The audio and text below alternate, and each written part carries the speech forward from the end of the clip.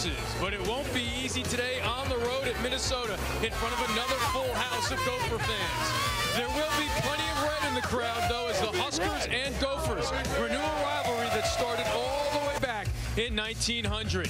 In the 40s, Minnesota dominated, winning every game that decade, including 54-0 in 1943. It was a different story as we moved from color to black and white, with Nebraska winning 16 straight. But then Jerry Kill has flipped the script, and the Gophers are looking for their first three-game winning streak over the Cornhuskers since 1954. The thermometer says we should expect old-school smash-mouth football, and that is what we are expecting as the 4-2 Minnesota Gophers host the 2-4 Nebraska Cornhuskers. And in year one of the Mike Riley era, Snakebit is the title of the chapter. All four losses in the final minute of the game. They are 4 minutes away from being 6-0, but the record says 2-4. And Jerry Kill, he told us yesterday, you know when the big end comes to town. He and the Gophers looking for their first three-game winning streak over Nebraska since 1954, and they are very successful in this stadium, and they are expecting another full house. Minnesota won the coin toss, and the Gophers will receive the kick from Brown, May, and Myrick. And Myrick lets it bounce for a touchback, which is where the Gophers will start things off at the 25. I'm Eamon McEnany, happy to be joined by the former Notre Dame linebacker Rocky Boyman. And the Gophers have a veteran running the offense. Yeah, they do. Mitch Leidner. Now, he was really helped last week because Minnesota got back to their identity of being a running team. But I think this fan base here in Minnesota would like to see their quarterback give them a little bit more. And Nebraska defensively very good at stopping the run. He's going to have to be key today. They cannot just rely solely on the run game. Jerry Kill telling us yesterday the play action play will be key, as he knows Nebraska's going to load up to stop the run. It starts with Rodney Smith in the backfield, the redshirt freshman, bounces to the outside, and then pushed back by Josh Kalu.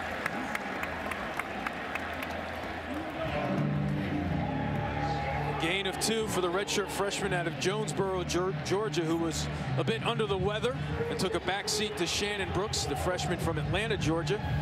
But again, Jerry Kill telling us yesterday third down will be key, so they want to make it third and manageable here on 2nd and 8.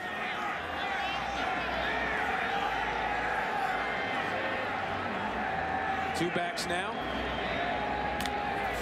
High snap. Leitner keeps it. Gets to the 30.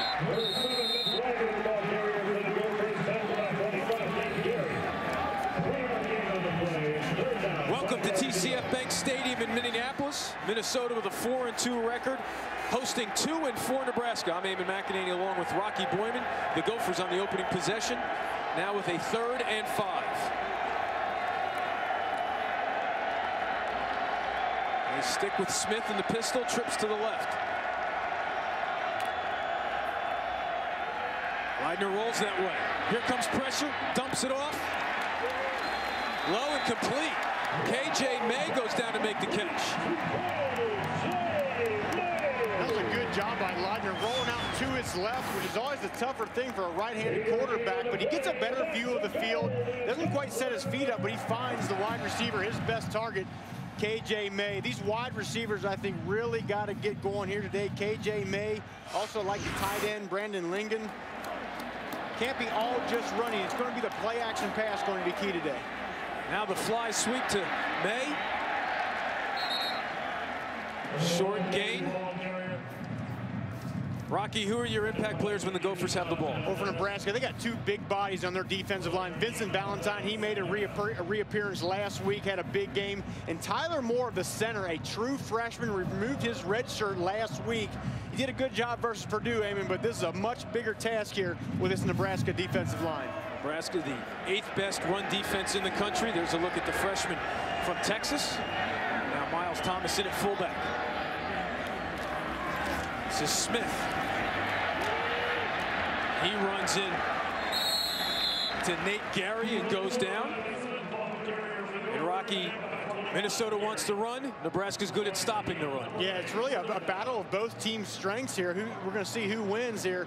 And Nebraska also, they play this quarters defense, really stack the box, 9 guys in that box for most of the time here. But The offensive line for Minnesota, it's kind of a ragtag group. They've been battled, had a lot of injuries. They need to get together here today. Trips to the right. They stay with Smith in the backfield.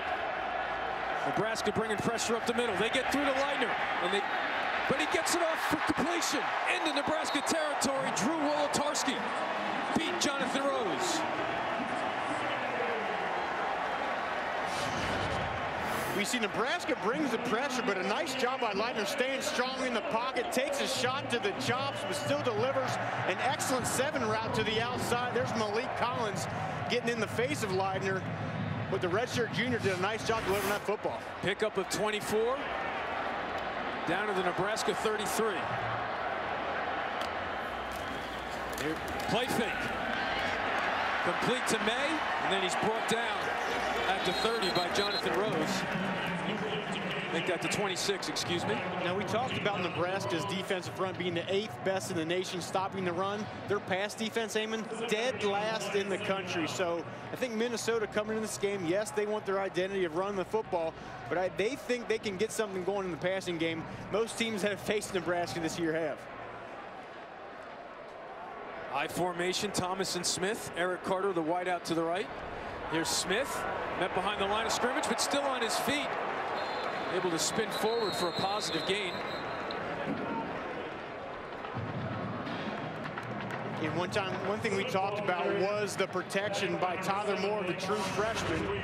And here early in the game wasn't great. Remember, this defensive front, these 2 big tackles, Malik Collins and Vincent Valentine, are going to be giving him heck all day. He's got to be a little bit more solid as this game goes on.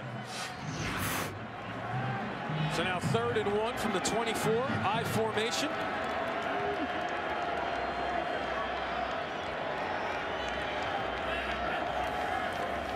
Play fake. Looking for 6.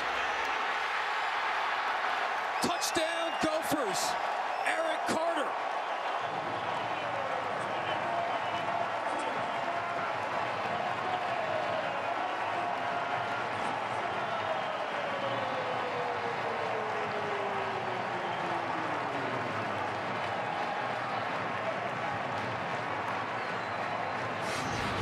I just talked about the secondary for Nebraska has been a liability this entire season.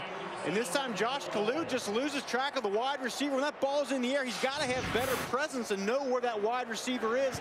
He lets him go, and it's a touchdown. The extra point from Santoso is good. And it wasn't all smash mouth running the football.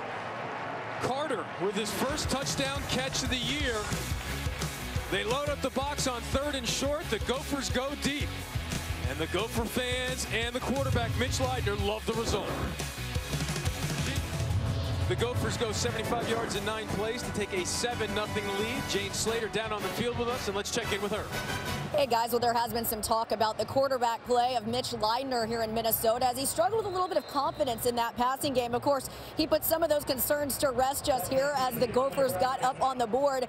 Coach Jerry Kill told me essentially he pulled Leitner aside before the Purdue game and said, look, play like you're in your backyard. No one's going to like you. You got to get used to it.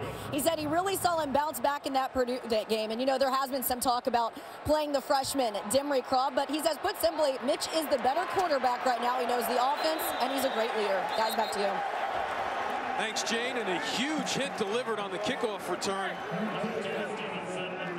by Duke McGee.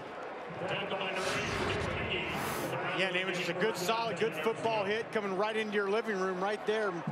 They got a little bit of contact to the head, but flag doesn't come out. Minnesota wants to set the tone today.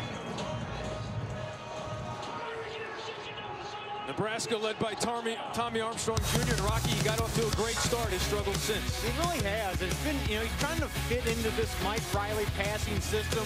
He's more of a get outside the pocket, dual threat running quarterback, fitting into this, again, this Mike Riley system of a sit back in the pocket and go through the progressions. He needs to get better here as this season goes on. Here's Terrell Newby. 2-yard pickup.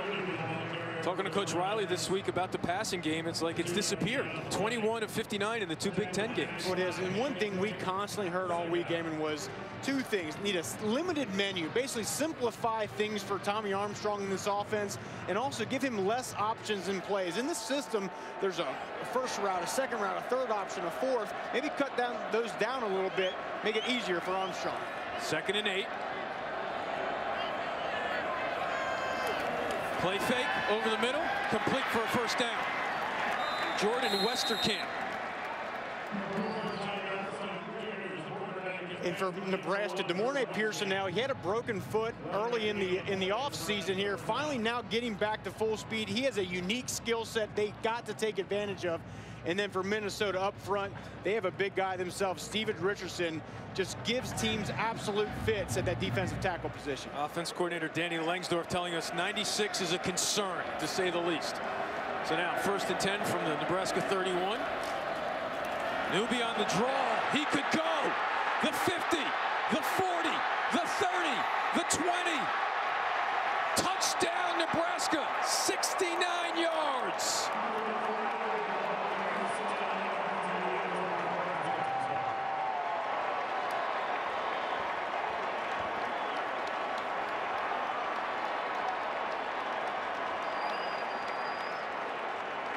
That's why they call it execution. And even there's clearly a breakdown in Minnesota's defense. There's absolutely nobody in that gap to that side. No safety at the second level either. And Newby just takes the ball, uses his speed, gets to the end zone. So now Drew Brown on for the extra point to tie this thing up at 7.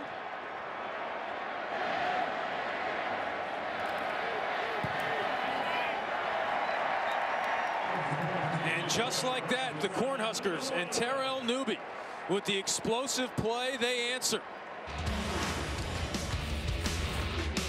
His 4th touchdown of the season on the ground. Nothing but green turf in front of number 34 in white.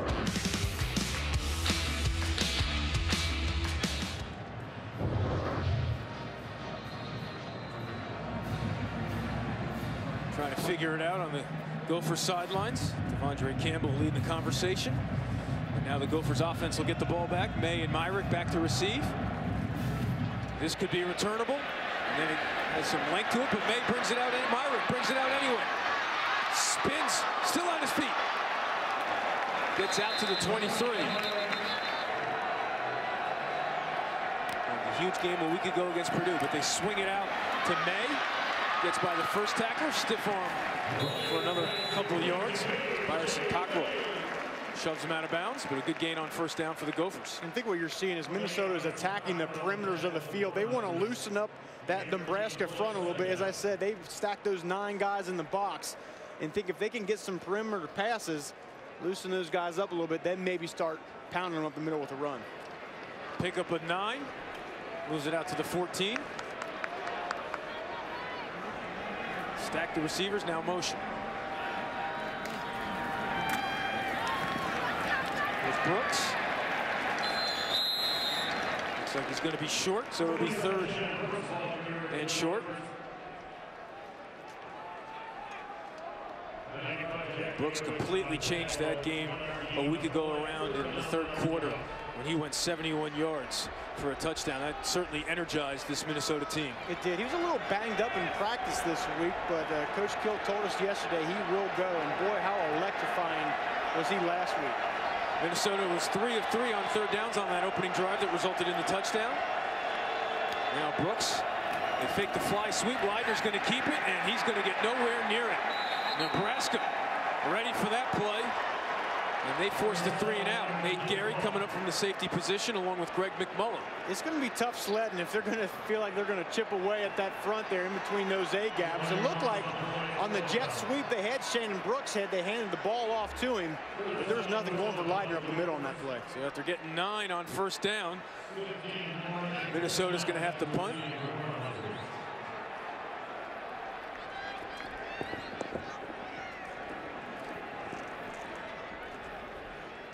Mornay Pearsonell back to receive. Good punt by the reigning Big Ten first-team punter of the year. Does he outkick his coverage, though? Into Minnesota territory. He's got to get by the punter. And Mortel saves a touchdown. But that is why they are fired up to have number 15 back and healthy and ready to go. And we talked about Pearsonell being a dynamic playmaker, and this is what he's done last year so well, was big-time plays in the kick game. Now I think for Nebraska, if they can get this kind of production in the offensive game, they'll be doing well. 41-yard return sets up Nebraska in business. I'm Eamon McEnany along with Rocky Boyman. And Rocky, take a look at that big run by Nebraska. Certainly what they needed after all the heartbreaking losses. Yeah, it really was. They came in here, they get a punch in the mouth real quick by Minnesota. They needed to answer here in this hostile environment, and they certainly did, get Newby with a touchdown. Hostile environment. There's thousands and thousands of fans wearing red. Another full house here at TCF Bank Stadium. But now Armstrong Jr. and the Gophers in the red zone. The fullback Janovich in there, but they go to Newby. Johnson.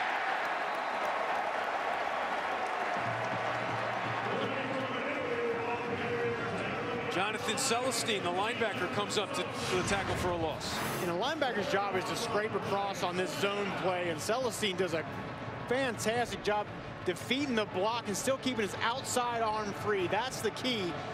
The left arm is still there to make the tackle. The right one's still coming off the block. Brings the running back to the turf. Minnesota not at full strength at the linebacker position. The leading tackler, Cody Pope, out for today's ball game. Now Armstrong with time. Deep. Incomplete. Great coverage by Myrick on Pearsonell. You talk about Jalen Myrick. He had a fantastic game last week. 2 interceptions. I thought made a bunch of nice plays, but here he is just in perfect coverage.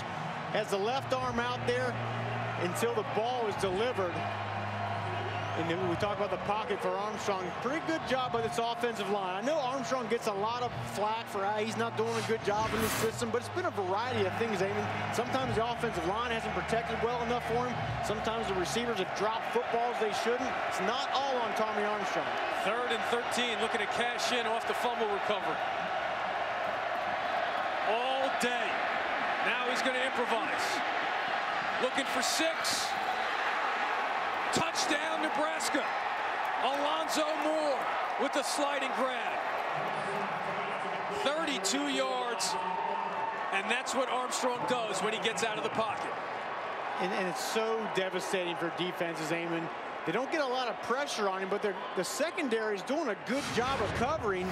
But when you give this kind of time to an extending dual threat quarterback like Armstrong, at some point he's going to beat you, going to his right, throwing off the run, and just throws a dart to the wide receiver. The route comes all the way from across the other side of the field. But only when you have that amount of time can a receiver that starts on the left side get all the way to the corner on the right to get the touchdown. The extra point from Brown is good. So Alonzo Moore with his 5th touchdown reception of the season. Brown ready to kick.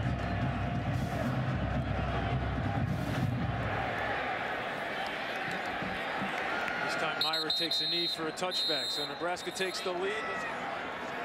Now Rodney Smith back in the backfield after the freshman fumbled. Wide open is Brandon Lingen, who makes the grab. That'll be a first down. And a reminder that tonight, Rocky, it's a huge SEC showdown between undefeated top 10 teams on college football presented by Hilton. Dual threat quarterback Treon Harris takes over for the suspended Will Greer, and he leads the 8th-ranked Gators against the Heisman frontrunner Leonard Fournette and the 6th-ranked Tigers. Florida LSU tonight at 7 Eastern on ESPN, also streaming live on Watch ESPN. Now they go to the other side. Wolotarski gets across the 40, and he thought he put it on the rug as one of the Gophers tried to pick it up. A 6-yard gain for Drew Wolotarski. And again, high percentage, just 3-step, 1-step kind of passes here for Matt Leitner, get him comfortable. And then at some point, Eamon, I really believe if they keep having success attacking the perimeter of the field, they're going to start going downhill with the run game. We saw the tight end, Brandon Lingen, being looked at on the sidelines by the trainers after the first down grab. Now Smith up the middle. Can't push the pile. Stopped at the 44. Let's take a look at Lingen. To the first down completion a couple plays ago. Of course, Lingen, his first 2 career touchdown catches last week. Take a look at exactly what happened. I don't know if the defender Kalu got him on the ankle there, or maybe it looks like a shoulder maybe when he landed. If it's that elbow or shoulder on the landing, he's up. Hopefully we'll see him back on the field. Now 3rd and 2 for Leidner. Smith in the backfield. Another rollout. Forced to throw early. Right at the sticks. This looks like he's going to be short. May makes the grab, but Josh Kalu comes up with the tackle. So now Jerry Kill with the decision to make it his 45. Leidner out there for now.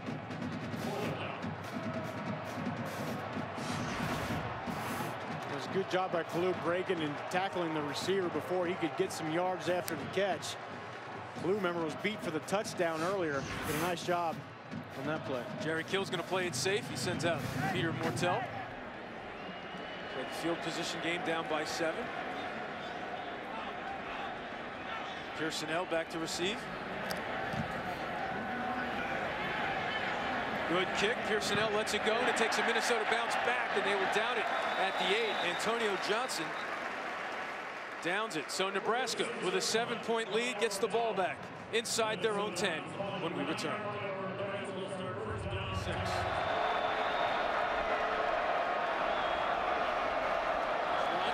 Now up the middle. There goes Newby. That does it for a first quarter. So Minnesota struck first through the air, but then Newby went 69 yards, and then Armstrong found more. So Mike Riley's club on the road, looking to avoid a 3-game losing streak to Minnesota, has the lead and the ball. Second quarter when we return to Minneapolis.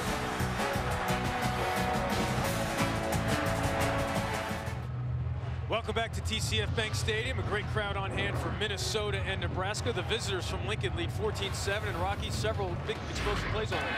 Yeah, Minnesota did one thing they've not done all year, which is get a touchdown in the first quarter. The first one there goes to Eric Carter, and then Nebraska gets back on the board with a running game, Terrell Newby, and then it's just Armstrong creating, extending that play, and finding the wide receiver in the back corner of the end zone. A little bit of back and forth here in Minnesota.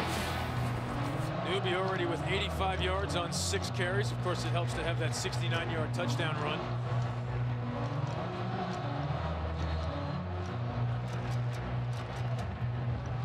Now Armstrong in Nebraska ready for 2nd and 4. Their own 26.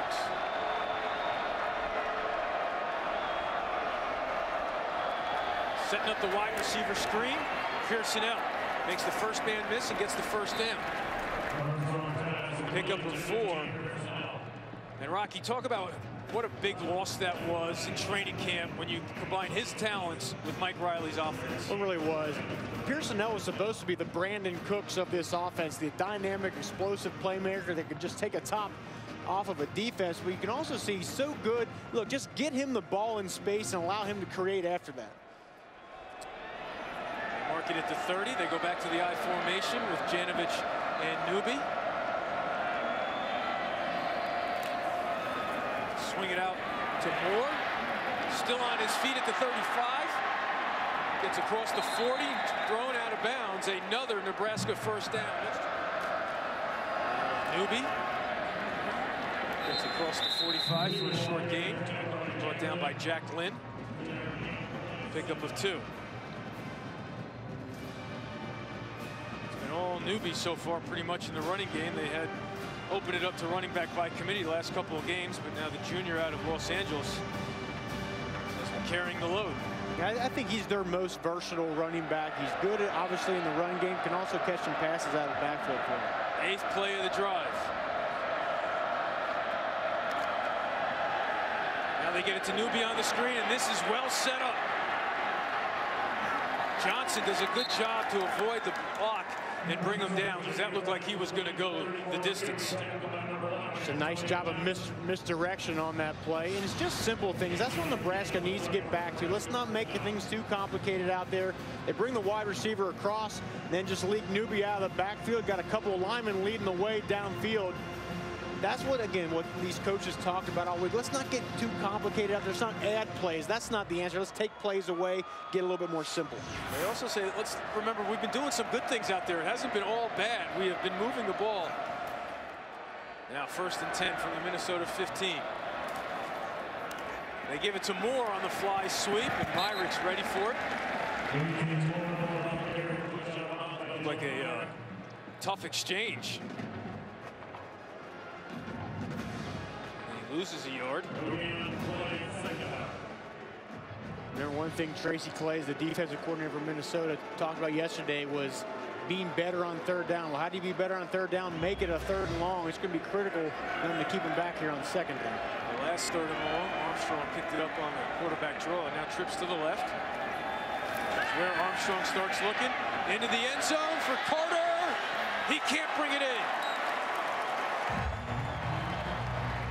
Kunle Ayinde was able to get back and make a play, but it was in the hands of Carter. And this ball just got a little too much air underneath it. Armstrong lofted it way too much. If he just puts it on a little bit more of a line, the receiver's going to be able to catch it. As you can see, it's coming just a little bit too much loft, and it allows the defensive back, Ayinde, to get back into position and knock the ball away.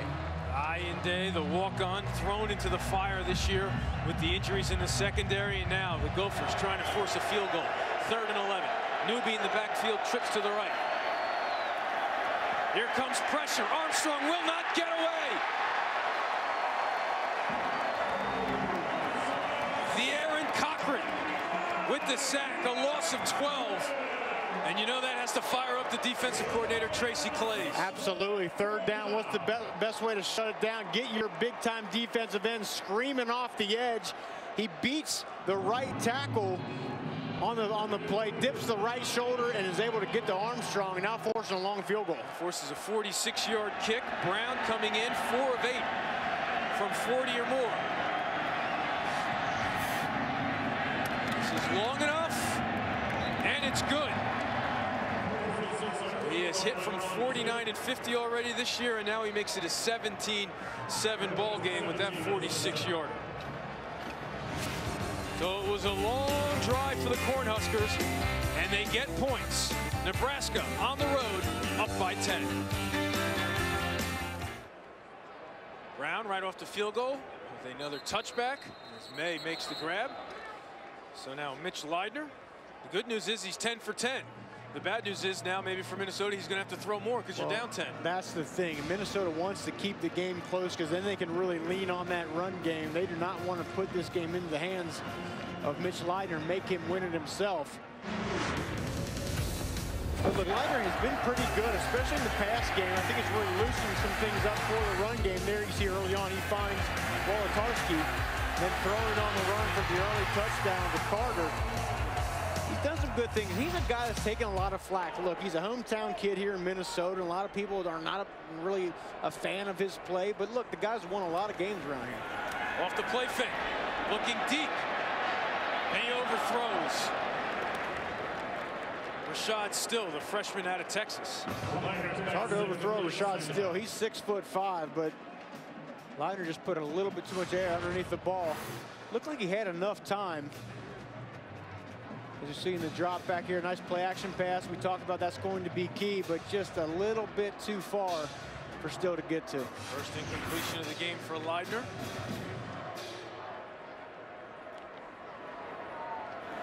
Now they give it to Smith. Short gain, it'll be 3rd and long.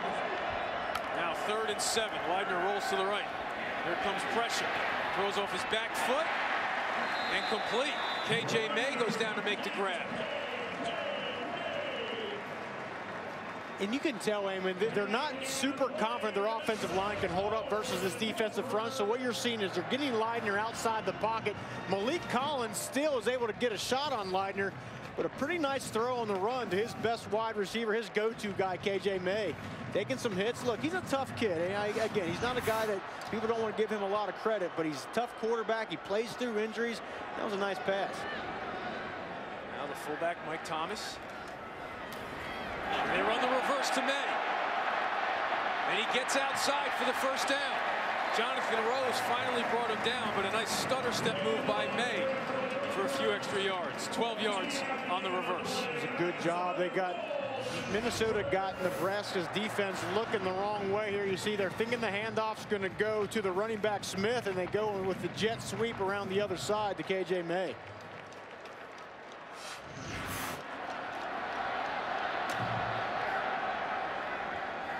First and 10 now from the Nebraska 48.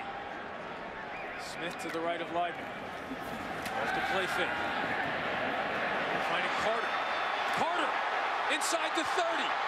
Still on his feet at the 20. Now changes directions. Eric Carter already has the touchdown and makes an explosive play there. 31 yards. And it's not a sin to give up a 10-yard route, but it is a sin to have bad leverage on defense and allow a 10-yard gain to turn into a 25-yard gain. You see the Nebraska defensive backs turned around. They don't know where your leverage is. You got to know if you come up on one side, you know your safety, your cornerback is coming from the other way. That's how you keep them long games from happening. And when you and Mark Banker started speaking that special language you defensive guys talk, that was one of the big words, leverage. Mark Banker, the defensive coordinator for Nebraska, trying to fix this pass defense. Now in the eye is Thomas and Smith. Widener to the fullback Thomas. Inside the 10. Brought down by Kalu. But Rocky, what exactly do you mean by leverage in open field tackling? Well, first we see this the play right here, just a little flat route to the fullback Thomas, who they like to get him the ball in the flat like that, but leverage. Look, you got to, if you're a cornerback, you know if you come up to the outside, you got to know where your help is coming from the inside, whether it's a linebacker or a safety. If you get a little too nosy, you try to make a play, that's where those big gashes can come. May top of the screen to the left, but they keep it on the ground. Smith brought down by Josh Banderas, playing his first game since the Miami game.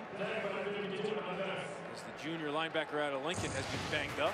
Yeah, they're sure happy to have Josh Banderas back. You know, his leadership, and he's hoping, or they're all hoping he can pick up where he left off. He had a great Miami game. He's been injured a little bit this week, practiced and was able to go. Now first and goal from the 7.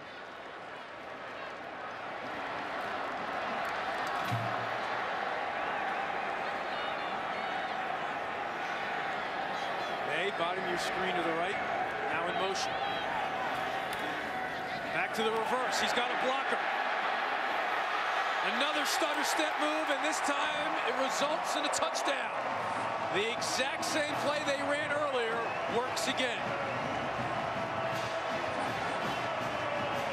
They line up most of their personnel on the right and then just bring everybody back across the field to the left. It's all about, in this case, offensive leverage.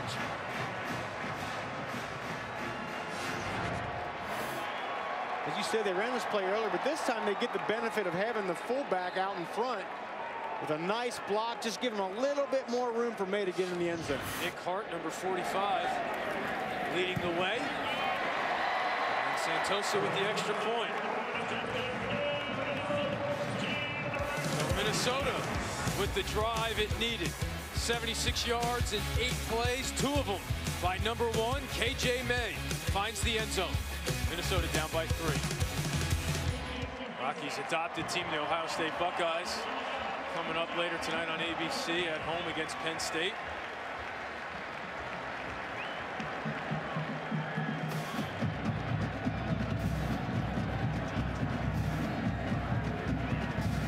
Santoso on the kick.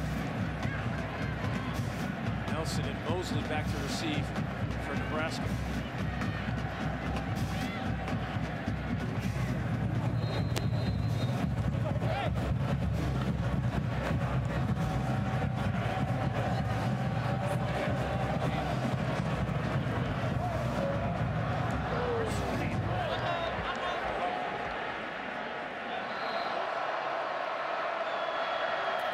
Armstrong with time.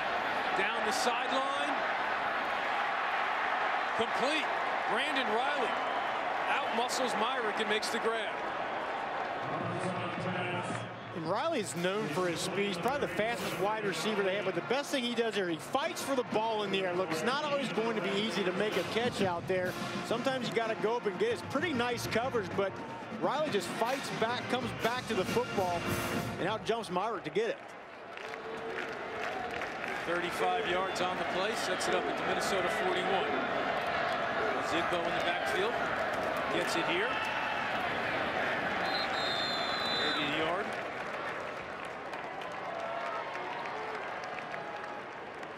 They like what they've seen from the freshman out of Texas. Power back, change of pace kind of guy. Yeah, it really is. They got, as you said, they're kind of a running back by committee approach. They like Newby a lot, but the freshman is Zigbo doing a good job. You also see Amani Cross. He's more the bigger back. Zigbo had 70 yards and a touchdown on 7 carries against Illinois. He stays out there for 2nd and 9. 4 wide receivers. Over the middle, complete. Westerkamp for a first down. Derek Murray in coverage, but an 11-yard pickup for the junior out of Chicago. Westerkamp again, that's his go-to guy. They're roommates, been roommates for about 3 or 4 years here. But just a nice job with the stem and then the skinny post to the inside, and Armstrong puts the ball in the money. Now from the Minnesota 29.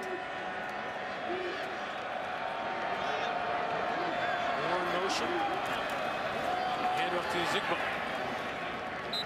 Falls forward for an extra yard. Pickup of 2. Cochran with the tackle. Celestine in on the play as well.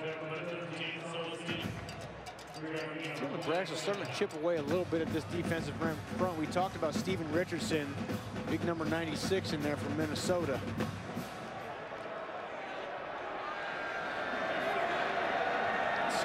Back on the field after not playing last week. Now they go to the I formation. Zigbo. Set up his blockers to make it 3rd and manageable. And this is what, if you're Nebraska, you were looking for in Minnesota, hoping you wouldn't be. Absolutely. That play looked like Nebraska in 1995, you know, with the fullback little guard pull. Right up the middle. Again, this system they run here is based a lot on the pass and timing and all that, but the Cornhusker way is to run the football. That's what the fan base wants. They're doing a decent job here so far today. So 3rd and 2. Carter they had lined up as the fullback. Now they changed the formation with Amani Cross and Janovich and Armstrong. He's going to keep it himself. He gets the first down. Brought down by Celestine, and you think that was a design run, or did he make up his mind not to throw? It looked like he had the fullback in the flat, but the problem was Antonio Johnson, the safety, goes and covers up Amani Cross. So smartly, Armstrong just pulls the ball down, and that's what's so hard. Again, those dual threat quarterbacks, you go, you stay on your guy, you cover him, and then the quarterback beats you with a run, you come off, and then they dump it to him. Makes it tough. Armstrong able to get his shoe back on, so 1st and 10 from the 14. Back to the I formation, and Newby back on the field. But they give it to the fullback, Janovich. Gets inside the 10. Janovich had that 55-yard touchdown run, and it's really been amazing, Rob. We talked about it. 6 yards in his career before that Southern Miss game, and in the last 3 games, 174 yards on 19 carries. The bulldozer. He is, and Riley's told us, he said he's one of our best all-around football players on this team. He's their best special teams player, and now he's doing a great job not only blocking but also carrying the rock. 5 yards on that play. 2nd and 5 from the 9. There's Newby, finds the alley, gets outside, and will score again. Terrell Newby, his 2nd touchdown of the ball game. 69 yards, now 9 yards. What an excellent job by Newby on that play. The play was designed to go to the right. I don't know how he used that great vision he had. Saw a little bit of daylight off to the left. We'll get a look at the replay. They hand him the ball. Supposed to go to the right. He just sticks his right foot in the ground and somehow sees that space off to the left. Takes it all the way to the house. See Gophers going for him, bumped into each other. So now Drew Brown on for another extra point. And Nebraska answers. So a strong first half for Terrell Newby, Tommy Armstrong, and the Nebraska offense. They lead by 10. We'll hear from Jane Slater with Coach Riley coming up on the Dave and Buster's halftime report. It's 24-14 at the half. Now let's go to Chris Cotter in the studio. Coach, you head into the half with a 10-point lead. How do you sustain it heading into the next half? Well, I think we've got to still have really good balance. We've had good balance offensively in the first half. We made some plays both ways, so we have to really keep attacking because we've had a hard time at times stopping them. So this is a time to put everything, put our pedal to the metal, so to speak. Let's see what you've got. Appreciate your time, Coach. Thank you. Thank you. Nebraska hoping to avoid its first 3-game losing streak to Minnesota since 1954. More importantly, looking to pick up Big Ten win #1 on the season.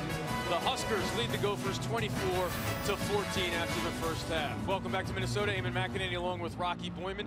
Jane Slater down on the field. But Rocky, we talked about how important this game was for Nebraska, and certainly the Cornhuskers played with a sense of urgency. Yeah, this Mike Riley era did not get off to the right foot here, and this fan base desperately wants a win here, and I think they need it. I know it's only October and it's pretty early in the season, but this team needs a win, especially considering their schedule coming down the rest of the year. Time now to take a look at the first half lights, and Rocky, both offenses executing at a high level. Yeah, the offenses came to play today for sure. This is Leidner getting Minnesota on the board early in the first quarter, something they've not done yet this entire year. But Tommy Armstrong Jr. making plays today, this time out of the backfield, extending that play, creating on the run a little bit.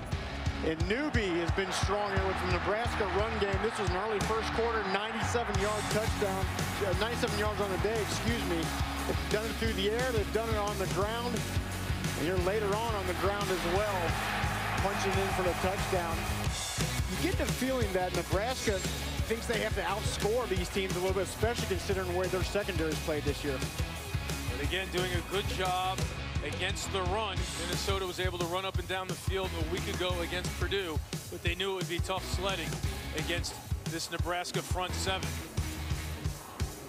So Nebraska decided to take a knee and run out the clock at the end of the first half. They will get it to start the third. Santosa will kick for Michigan. Nelson and Mosley back to receive for Nebraska. Goes deep into the end zone for a touchback. So the Cornhuskers will start on the 25, but now let's check in with Jane Slater down on the field. Hey guys, well, I checked in with Jerry Kill. You know, I was wondering why we haven't seen much of Shannon Brooks. Last week against Purdue, he had 17 carries for 176 yards, and of course, that crazy third quarter 71-yard run. He said there's nothing there after that fumble. He didn't bench him or anything like that because of it. We'll probably see more of him. It was just Rodney Smith has been doing a good job against this defense. He said the one thing he did tell his team is, look, we've had an offensive rhythm. We're going to keep that going, but we've really got to get some stops here in the second half. Guys, back to you. All right, Jane, trips to the left. Westerkamp back out there. Newby in the backfield. First and 20 from the 24. Over the middle to Pearsonell. Across the 35, Antonio Johnson with the tackle. And I really feel like Armstrong is getting in a rhythm. He looks comfortable back there. Again, we talked at the beginning of the game. They're simplifying this game plan. And what you do when you simplify a game plan, you take all the things you have to practice and you want to working on the things you're good at. Really doing a good job of finding these little inside slant routes. That one goes to DeVornay Pearsonell. He's also hit Westerkamp on him. Doing a good job today. So like Danny Langsdorff told us this week, we need to find him completions. We need to heat him up. He's locked in right now on this drive. He finds Moore again. So Alonzo Moore winning that battle with Eric Murray right now. 22-yard pickup. And Armstrong had done fairly well at the beginning of the year, but the last two games he's been off. Again, as we talked about, 35% completion percentage the last two ball games, but you get the sense he's comfortable now, getting into a rhythm, as you said, getting heated up here. Now he can take that momentum and keep going on the drive here. Eric Murray a week ago held D'Angelo Yancey without a catch, but having his hands full with Alonzo Moore. Now Armstrong on the keeper. Gets a block, breaks a tackle. Inside the 30. Pushed out of bounds by Celestine. But a great decision by Armstrong to hold on to it. He picks up 25. Yeah, he's so dangerous again, as we've talked about him creating with his legs. Play looks to be pretty much dead, but then, he breaks tackles. He's good in the open field.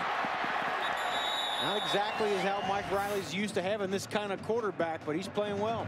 Good block by Sam Cotton.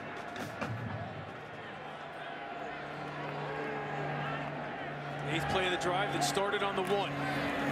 Swing it out to Westerkamp. Gets by Johnson. It's hit up. Knocked out of bounds by Myrick, but not after he picks up the first down. It's good they're getting Westerkamp back involved in the game. He just has 3 catches the last 2 games. He's been the go-to guy. So far, he's done a good job. That ball just barely gets over the fingertips of the defender. But again, when a quarterback has rapport with a wide receiver, they get in rhythm, and that's the guy, Westerkamp and Armstrong. They got the connection. First and goal from the 9 on a drive that started on the Nebraska 1. Minnesota bringing pressure off the edge. And they get to Newby behind the line of scrimmage up the middle. Scott Ekpe in on the play. Hendrick Ekpe as well. And this defense knows they have got to get short up and at least just try to get a field goal forced here before this game gets out of hand. Westerkamp and Pearsonell to the right. Stanley Morgan Jr. to the left.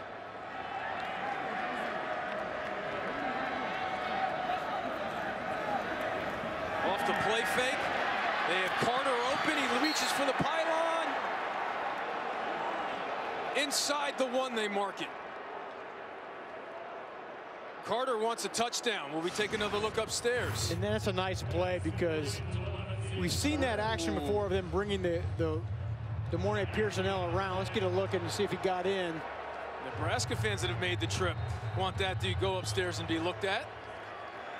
It looked like it hit the pylon. See his hands down. That doesn't matter. Yeah. But does that ball break the play there before the right knee hits? See if this one gives us a better angle. So it'll go upstairs to Steve Newman, our replay official, take his first review of the game. Ball hit the goal line before the runner was down, resulting in a touchdown. Please reset the game clock to 4:25. 4:25. So Seathan Carter gets his first touchdown of the season, and Jerry Kill's deficit becomes even larger. So what a drive for Mike Riley in this offense. Tommy Armstrong Jr. From basically inside their own 1, they go 99 yards plus and take a commanding lead on the road against the 4-2 Gophers. Drew Brown drills home the extra point. And you talk about a quarterback trying to find his rhythm. Tommy Armstrong Jr. finding Seathan Carter, and the Cornhuskers are in control. Up 31-14 on the road as they get the review. 31-14, does that change the offensive game plan for Leidner and the Gophers? Here's Myrick from the 4. Sets up his blocks.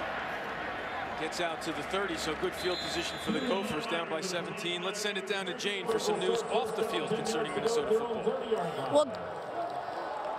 Well, guys, it does look like things are going right for the Nebraska Cornhuskers, which is important for them because so many things have gone wrong for them this season. All 4 of the Cornhuskers losses have come in the last minute or in the overtime of the game. Well, that could be deflating and divisive for a program that has 5 national titles and over 800 wins. Riley told me ahead of this one, it hasn't gotten the team down. He pointed to Sunday, the day after the 23-21 loss to Wisconsin. He had more than 50 players show up for voluntary lifting. He said it basically showed that this team was still engaged and they still bought into the program, and it's showing here today as they have the 17-point lead. Guys, back to you. Pressure up the middle, thanks, Jane, and almost leads to a disastrous play. As Cockrell didn't know to go for the tackle or the interception.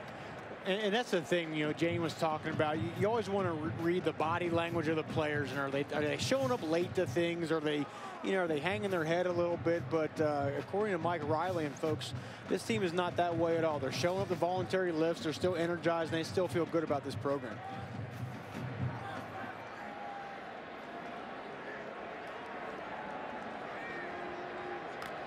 Brooks in the backfield.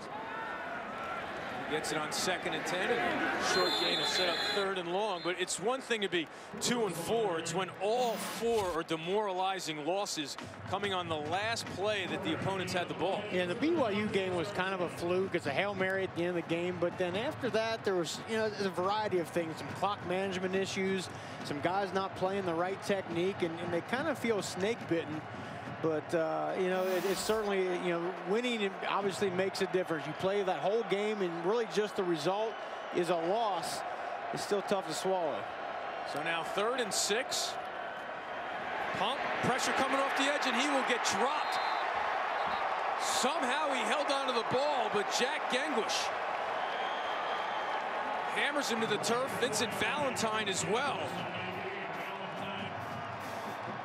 Well, and Amy, we talked about the offensive line for Minnesota is so banged up. They got a bunch of different guys in there. Nebraska brings a little bit of pressure. This time it's a twist stunt. And Vincent Valentine comes from the outside. Leitner's trying to get some time to let those routes develop down the field, but just not enough time as Valentine gets to him. McMullen in on the play, but a couple of guys from Nebraska playing banged up. Genguish and Valentine bringing the heat. Low kick, Pearson Hill makes the grab. Looking to set up a block. Now he's going to change direction. A lot of running around to get out across the 40, which is where Nebraska will take over when we return. Nebraska with the ball and in control. Will Mitch Leidner be able to finish this ball game for Minnesota? Back after this. Up by 3 possessions. They come out with the I formation, Janovich and Newby. They run the reverse to Moore. Gets a block on the edge, gets by 1 tackler and gets out near midfield. Brought down by Ekpe. And again, it hasn't been that complex of an offensive game plan. It's been a lot of those jet sweeps like we just saw there. Some inside runs and a little bit of play action and maybe getting Armstrong outside the pocket, but nothing too crazy. Minnesota offense needs to get going while the Nebraska offense in both halves executing at a high level. 2nd and 2 now from the 49. Off the play fake. Deep down the middle into double coverage. And there's a flag. Johnson never turned around and he held up Moore. Underthrown ball which worked against Johnson. Well, Armstrong got some pressure at his feet right as he was getting ready to lay into that ball. Get a shot of the pocket.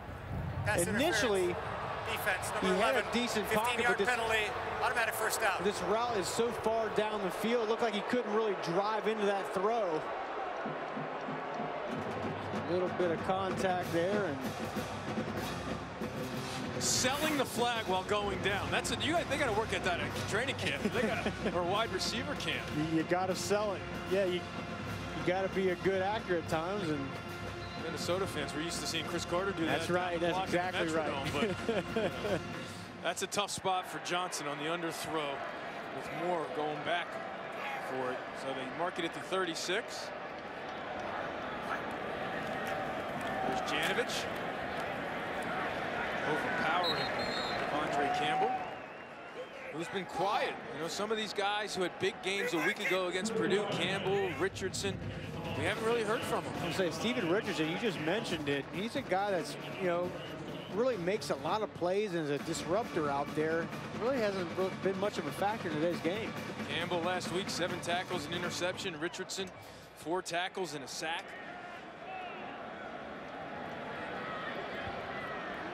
Nebraska on the move again. Complete over the middle. Jordan Westerkamp. Brought down by Johnson. So after being taken away by the last 2 Big Ten opponents, Westerkamp being able to be a factor here today. And that was a good job there by Tommy Armstrong. He sees the wide receiver open, bang, pulls the trigger, doesn't hesitate, hits the open guy when he has the space.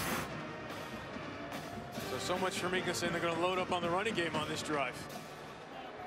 Now Newby in the backfield. 40 seconds left in the quarter. Armstrong keeping it.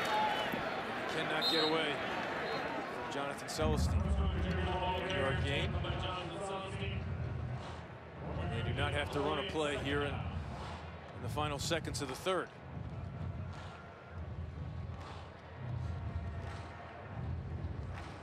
Mike Riley says, let's go to the other end and let's try to finish. Up by 17. They have dominated the third quarter here on the road. Now they just have to finish the final 15 minutes of regulation. Nebraska with a 2nd and 9 from the Minnesota 18 to start the fourth quarter. They made the trip from Nebraska, and so far they're very happy they did. The Cornhuskers in control after 3. If showing up to lift on Sunday is a sign of engagement, what's jumping up and down and dancing after 3 quarters of play? Yeah, they need some juice here. That's one thing they've not done this year is finish. I think they want to get that crowd hyped up here and get their teammate going. The Minnesota fans and the mascot still fired up, trying to inspire the Gophers to come up with a stop here and start the comeback. And again, what an atmosphere from college football. Great crowd on hand. Plenty of Nebraska fans making the trip, maybe sticking around to see the Chiefs and the Vikings play tomorrow, but those in maroon and gold need a stop. They need a stop and they need a turnover. Newby in the backfield on 2nd and 9 from the 18. Now Riley in motion. Armstrong's going to keep it himself. Tripped up at the 15 by Eric Murray.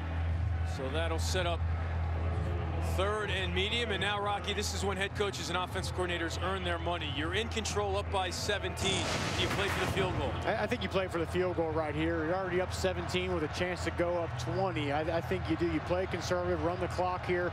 And the main thing you do is you tell your team, look, hold on to the football. The only thing that can get Minnesota back in this game is a turnover.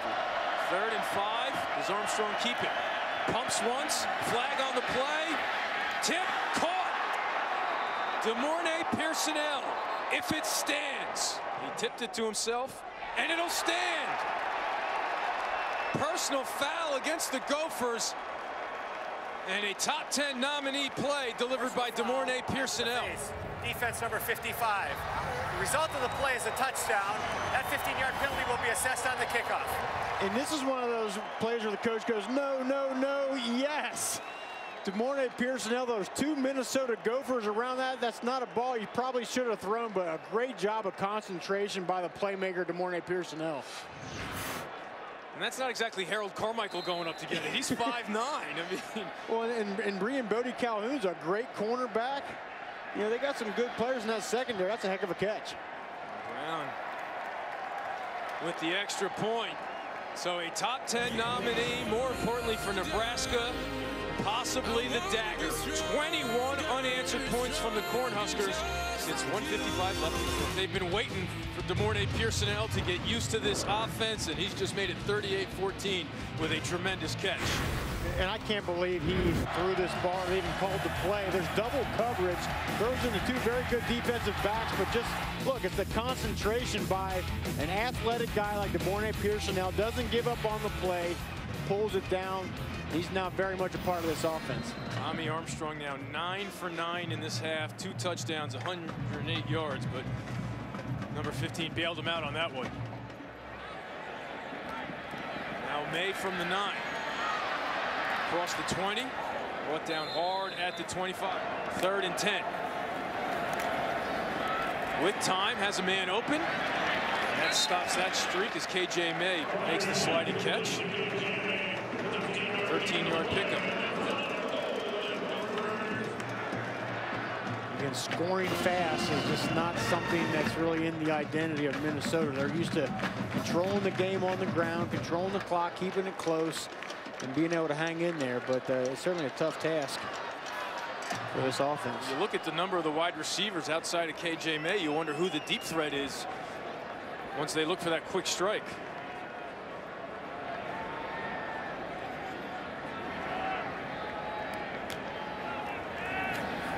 Pump, man wide open down the middle, but they go down the sideline instead. And incomplete. Now, I know it's easier up here, but Brandon Lingen looked wide open down the middle of the field. Yeah, he was certainly wide open. If Leidner would have had the time, we'll see Brandon Lingen release here and go really just straight down the middle of the field. Just a little bit of pressure, certainly not enough, but I think he was fixed in on the wide receiver there and didn't find Lincoln at all. Looking for Still, the freshman. So now 2nd and 10.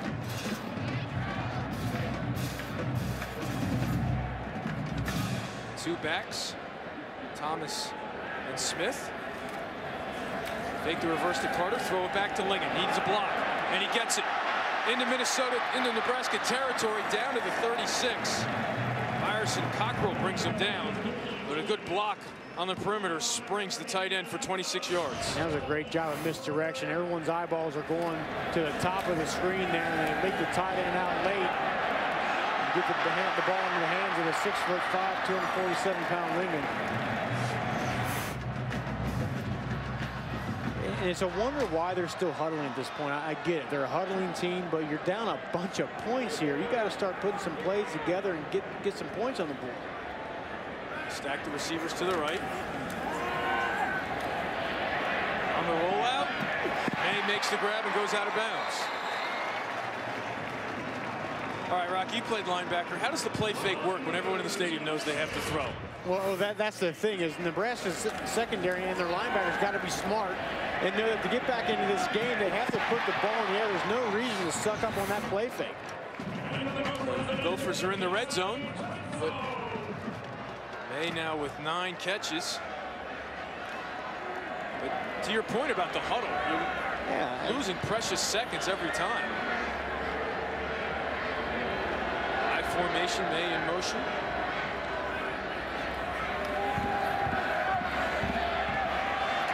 Nice grab by Lincoln. Touchdown, Minnesota. 19 yards. His 3rd touchdown catch of the season. Finally, some efficient offensive play by Minnesota. Here's a look here. We'll see if he got in. They run the streak up and then the 7 route. Close. Looked like see if the ball broke the plane before he went out of bounds.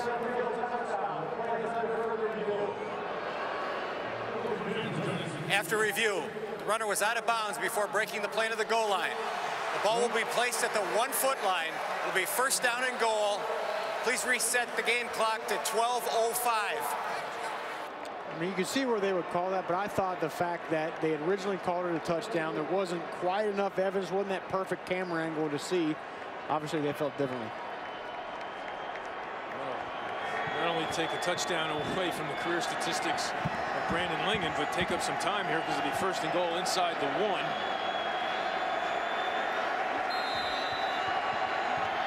Rodney Smith in the backfield. They'll try the sneak. No signal yet.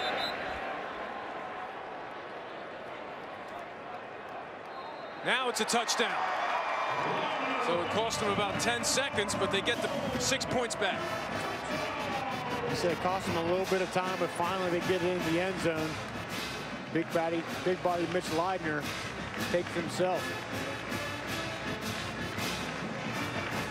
Now they're going to keep the offense out there and go for 2. Down by 18, get it to 16, and then you can tie it up with 2 touchdowns and 2 two-point conversions. Certainly a lot of good things got to happen here for Minnesota to get back in, but a lot of bodies.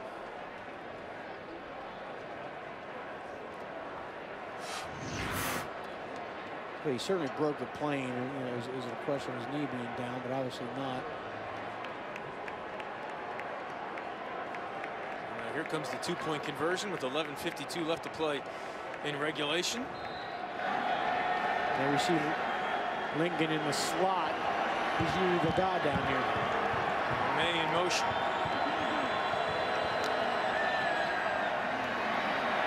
Looking for May, and they get the 2. So it is indeed a 2-possession game as May beat Cockrell. Makes the grab. So there is life in the Gophers. Lincoln doesn't get the 6, but the quarterback does on the sneak. The Gophers down by 2 after the 2-point conversion, down by 2 possessions. So they kick it away deep. And Mosley brings it out. And he gets out to the 15. I formation. This is Newby. He has an alley. Gets across the 20, across the 25, out across the 30. So Eric Murray finally brings him down, but not after he rumbles for 16. And they just keep it moving. The last 2 possessions before that play, they gained 158 yards and 2 touchdowns, and they're on the move again. Yeah, and I would think they're going to keep the ball on the ground here, keep chewing up that clock, keep sticking the ball to Terrell Newby.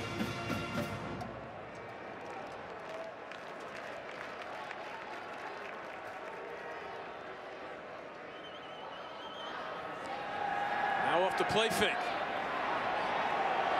Looking for more. All right, we're now both 0 for 1 when we said they're going to run the ball and throw deep. Now they set up the screen, and Newby drops it. Talk about Eli Manning. Last year, Danny Langsdorff worked with the Giants. He was on the Giants staff, was the quarterback coach for Eli Manning. You know, you see Eli Manning in the second year of Ben McAdoo's offense, how much more comfortable and in a rhythm he is, and that's what they're hoping happens here in the second half of this season with Armstrong. Yeah, and Langsdorff has had his work cut out for him here, getting this quarterback to adapt to a new system, the entire offense as well. Such a rhythm passing game. It's taken a while, but today's looked their best performance of the year so far. Although very surprised they've thrown it on back-to-back plays and make that 3 plays. And another incompletion. Looking for Seethan Carter. I gotta say, that was a head-scratching series there. I don't understand it at all. You go with a bomb down the sideline, and then another pass there goes behind Seethan Carter. Don't quite get that one. They could have chewed up another couple minutes off that clock there. After the big run by Newby, you thought for sure they were just going to load it up, but Minnesota's going to get it back with 10:58 now on the clock. Harden back at about the 23. High but short. Harden runs out of bounds, making the grab.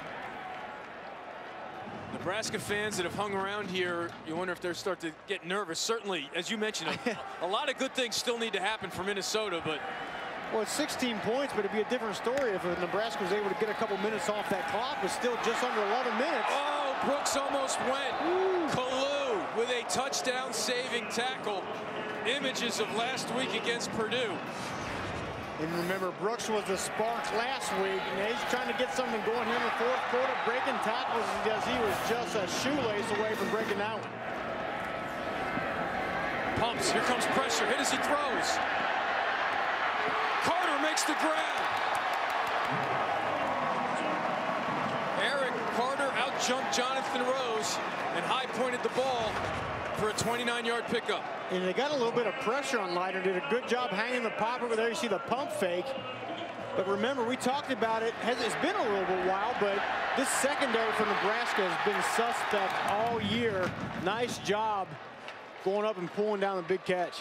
Leitner's now hit his last 7 pass attempts.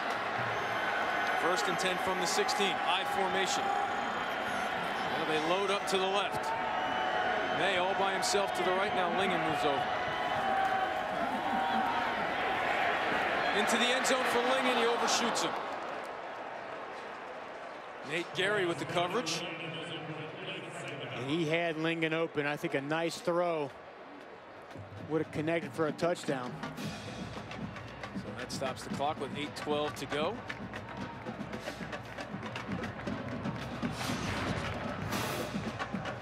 He's a 7 route, a nice throw. I mean, if he hits Lingen in stride, that's a touchdown, because the safety was a little bit behind the tight end on that play.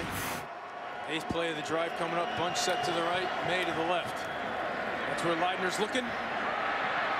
Knocked away at the last second by Rose.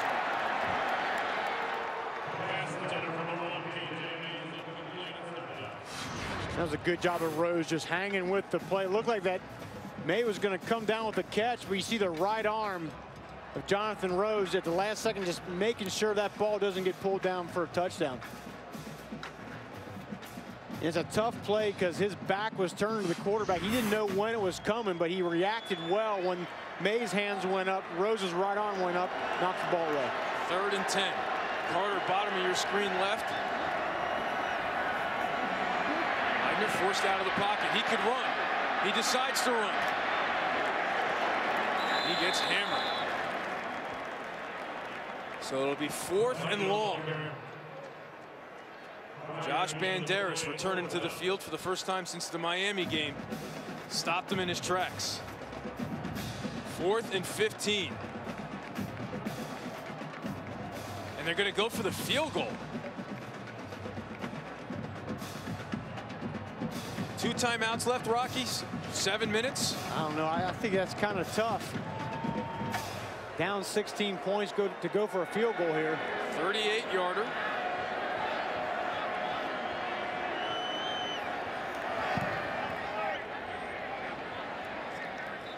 And the kick is good. So it's still a 2-possession game between Nebraska and Minnesota. So they decide to go for 3 instead of 4th and 15. So now Mike Riley keeps his hands team out there, obviously, as Minnesota was showing onside kick. And the formation doesn't look any different than before the timeout. We'll see where he positions the ball. Westerkamp, the only Cornhusker back. They have 8 up front, then 2. And now they're changing sides. The ball is flat on the tee. Usually a spin kind of situation. Now they change kickers. All for naught. Newby continues his big day. Nebraska looking to salt this one away. They go to Newby right up the middle. And obviously the unsportsmanlike conduct for the interference on the sideline will move Nebraska back 15 yards, which certainly helps Minnesota's defense. Minnesota with 2 timeouts, going to hold on to them as long as they can here.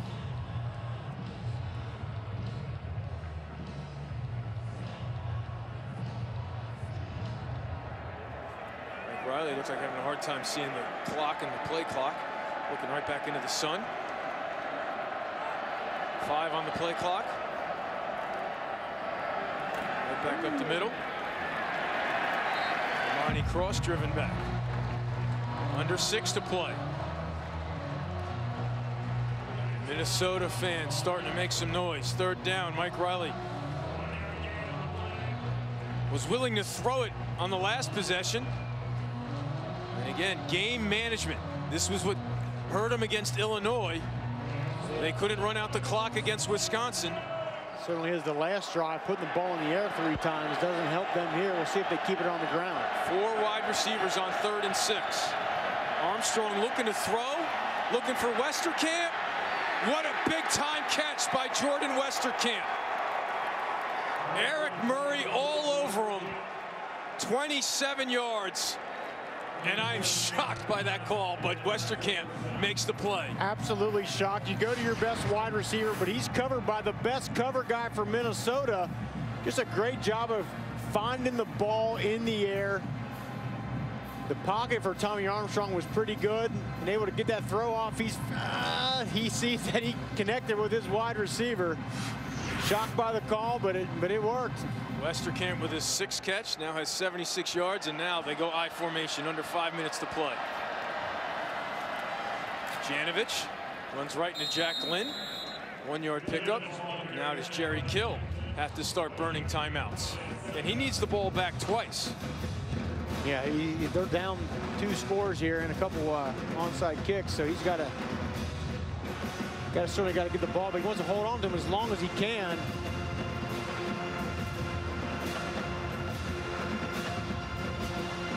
At some point, that clock is ticking away, and obviously Nebraska here is going to try to not snap the ball until it gets below 5 seconds. Nebraska 204 yards total on the ground. Newby doing most of the damage. Now Armstrong's going to call his own number. Plows ahead for a short gain. Jack Lynn again on the tackle. And now Jerry Kill takes a timeout, it looks like, with 3:53 left to go. Now 3rd and 5, under 4 minutes to go. Again looking to throw, and now he keeps. So he doesn't get the first down.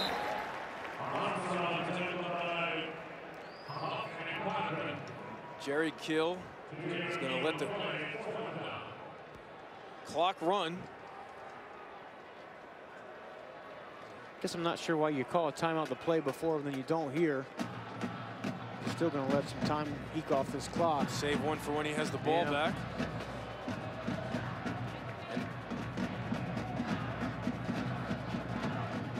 Nebraska, Fultz now decides to go back, set up the hold. 41-yard kick for Brown. He's 1 for 2 today. They're not going to get this off. They do. And it's good. Just in the nick of time, Mike Riley gets 3 more points. And now Minnesota's back to that same 16-point, 2 touchdown, 2-point conversion. One 2-point conversion away from time, but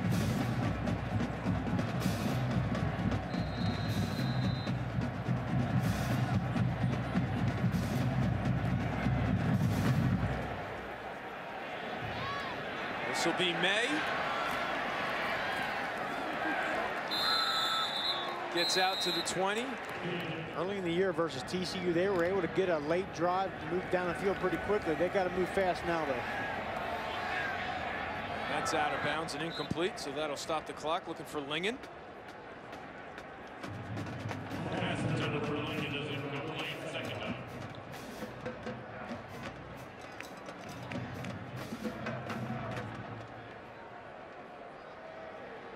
Who is the deep threat for Minnesota at this point? 2.5 to play. Here comes pressure. Carter make the grab? No, incomplete. Throw was behind him.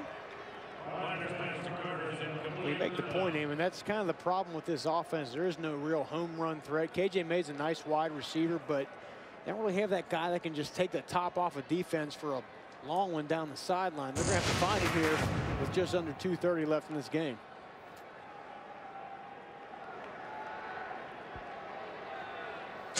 Twins to the left, May, top of your screen to the right.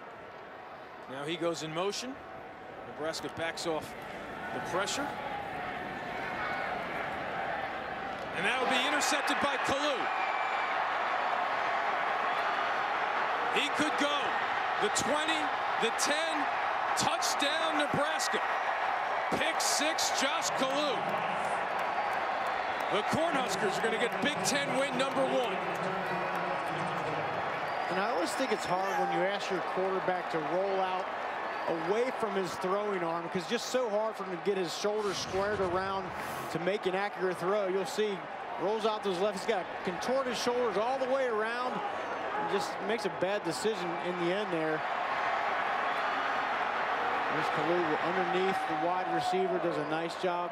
And that's what Nebraska's defense did not do last week. They had their hands on about 7-8 footballs, weren't able to come up with a turnover.